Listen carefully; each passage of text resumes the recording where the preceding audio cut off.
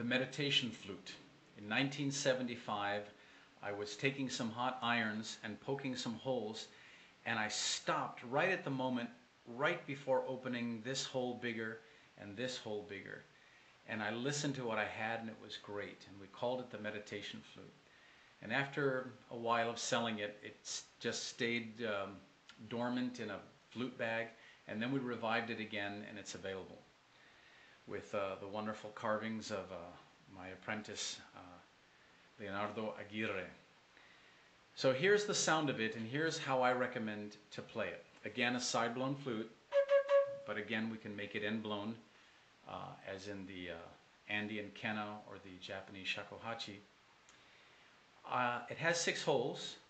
I place 1, 2, 3, 4, and 5, but it has another 6th hole. But that is sort of like the ta-da at the end of a concert. So watch the 5 holes as I begin to play.